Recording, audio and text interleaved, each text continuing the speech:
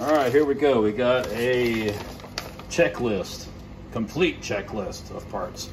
Let's see if this stuff is in here. I can't scratch this stuff. It's already been scratched with life, so we're not going to worry too much about scratching things. These are the FMP. They were made HK Portuguese licensed HKs. So got the caulking tube, which is that's usable. Got your buttstock assembly here. Definitely I'm thinking I'm going to build this thing into a Rhodesian one, because the Rhodesians did use some of the G3s. So this would be a good one for that. It's got that battlefield pickup look. Got the grip assembly here. You know, they're used. And it's got some marks on the hammer there, so it's been fired.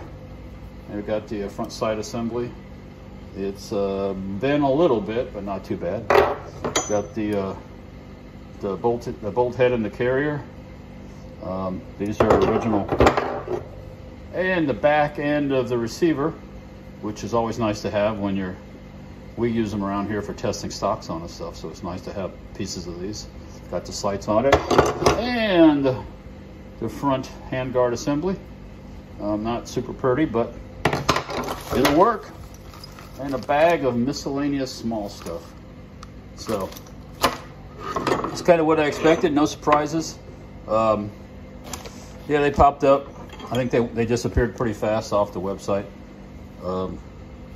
I have other parts, but I figured I don't have any of these Portuguese, so try that.